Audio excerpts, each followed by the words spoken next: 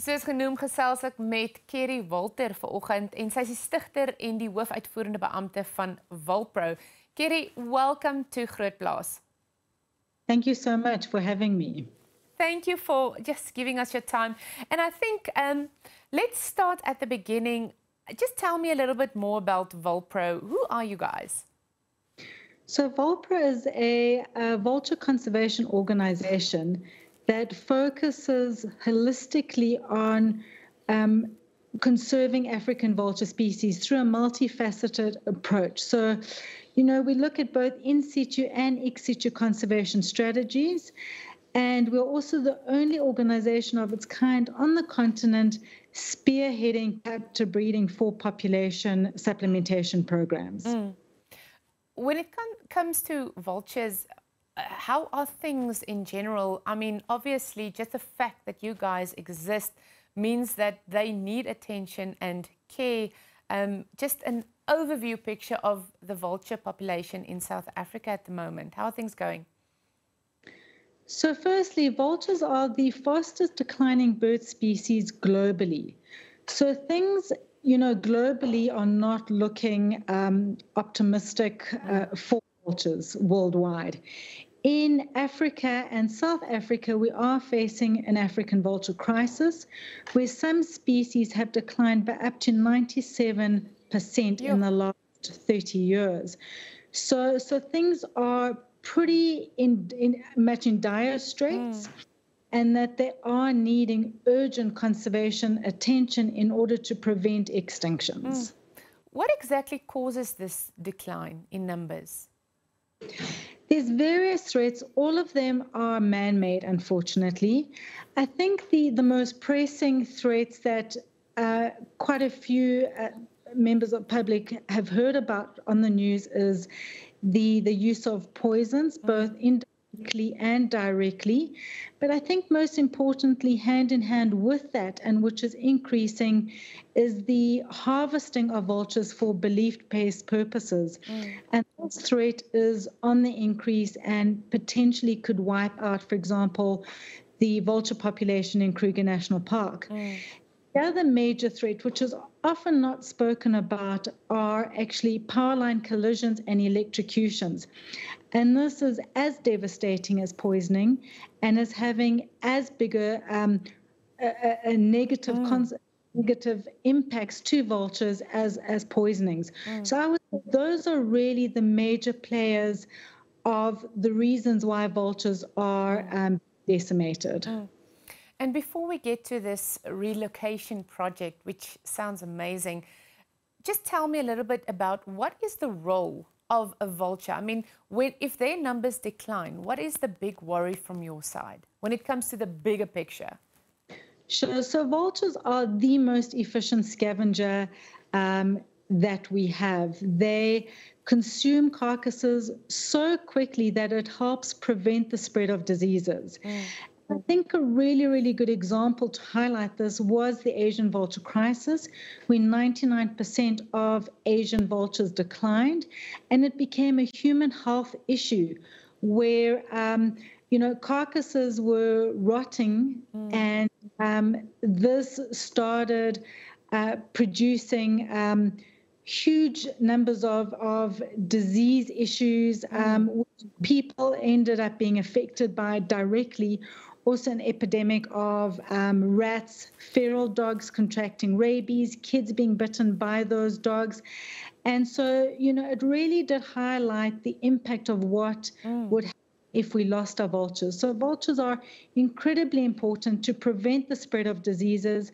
But also what is not spoken about is they actually help by recycling important nutrients back into the environment, actually consuming carcasses so quickly. Now, tell me about this relocation project. Why is there a reason to be so happy about this move? So I think, you know, this is definitely the first this has ever happened for Africa and for old world vulture species. You know, it is the biggest relocation of vultures ever. You know, 155 is a massive task. And that is the first phase. But I think for me, the most important thing is, firstly, it gives stability to the captive non-releasable vultures, which I think is really pertinent, especially with this population being the core founding population of African vultures globally, which means, it is our responsibility to protect and nurture these non-releasable birds and keep them safe.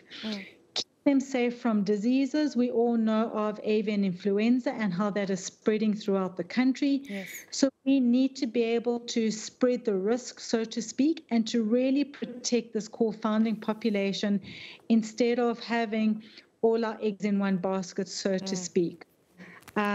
In addition, the safety aspect, as I said, the trade in vulture parts is escalating. Yeah. So instead of having the largest collection of vultures under one roof here in Hartbeespoort, we are spreading the risk and actually protecting vultures at two sites. From a breeding perspective, it is the first time that the country is recognizing the importance of captive breeding. Yeah. And what captive breeding can do to prevent the extinction of vultures. And I think this is really a major positive, breeding for population reintroductions and supplementation has been used widely in America and Europe, but never before has it actually been accepted as a conservation tool in Africa. This green light now finally actually accepts that, which I think is wonderful. Amazing for vulture conservation. Yeah. So if we look at the practical part of the relocation, I mean, how's that going to work practically, and where are they being relocated to? Just the process of that relocation. It's a good question. It's a massive feat, and thank goodness we have DHL on board. They're actually going to, they're partnering with us, and they're going to be the ones responsible for undertaking this massive move. So we're hoping to do, obviously, the move in one go on the first phase, so 155 birds in the biggest DHL vehicle that they have. DHL is also securing the move with security. We've got to also make sure that the birds are secure, given that they're highly sought after for belief-based purposes. And these breeding birds, and I must reiterate, it's just the breeding program that are being moved. The rest remains in Hartbeespoort. So they are being moved from Hartbeespoort to the Shamwari Private Game Reserve in the Eastern Cape, which we're all incredibly excited about. I've actually been to your facility there in Hartbeespoort Dam, and it's quite a sight to be seen. And I know a little bit about the wonderful work you guys are doing. When it comes to misconceptions with vultures or about vultures, what would you say are the main ones that you guys are trying to counter? A couple of them. Firstly, I think there's a misconception that vultures are aggressive, and that if we pretend to be dead, or if we're sick and we're lying outside, in an area which has vultures, we are going to be eaten alive. And I think that is a real misconception that we have, because vultures they're not the bravest of birds. So if they are not confident, they are simply not going to come down. And they are more scared of us. Another misconception is that vultures are going to attack us. They're not. They're terrified of us. They are very simple species in that they want to be left alone. They want to live. They want to breed. They want to survive, and they want to thrive. And they mean no harm. And yet, as human beings, we associate them with the afterlife. So we perceive them as being these scary, ugly-looking, smelly, disease-riddled birds. And that is so far from the truth. In fact, they're incredibly clean birds. They bath after every meal. And if you look at us as human beings, we don't bath after every meal, for example. True. That is absolutely true. You mentioned that you're very thrilled, especially with the move, you know, it taking place, they're going to Shamwari. What makes the conditions more ideal there, if we look specifically for this relocation?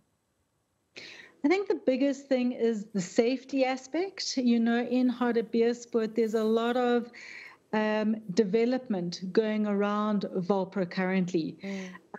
And that places the birds at, you know, risk. We have people knocking on our door asking if we're selling vultures. So I think the safety aspect at Shamwari is massive. I also think the financial security in having partners such as Shamwari really does give security to the birds, and, you know, from a longevity point of view, especially with us as a nonprofit organization, it gives us, although we're still having to fundraise, you know, through the Shamwari Foundation, it does still give us a little bit of a breathing space, which I think is so incredibly important, especially in these economic trying times.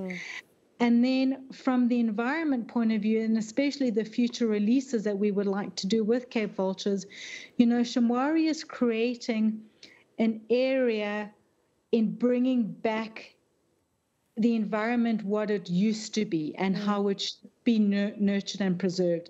And vultures is really a key species that is missing from what Shamwari is and has, you know, developed in creating a natural environment and a safe environment for species. So we're incredibly excited to be able to undertake future releases of Cape Vultures there in order to keep them in a protected area. Obviously, the area is growing, and you cannot keep vultures in an area because they fly wherever they want, but really nurture them in trying to preserve and protect them in a safe environment compared to if we look in Hartbeespoort, where the development is so huge, it is becoming increasingly unsafe, not only for the captive birds, but the wild birds too. Just quickly, and just a final thought from your side, you are confident that this is a move in the right direction to safeguard the future of our vultures, right? I am. I'm very, very confident. I'm terrified, you know, at the cost at hand and the magnitude at hand, but everything inside of me is telling me that this is the future of vulture conservation. You know, we cannot protect vultures solely in their natural environment and habitats because of all the threats. Yes. You know, and just like Kruger National Park, even though it is a nature reserve and our largest national park, we still cannot protect all the animals in there if you look at the poaching that's happening.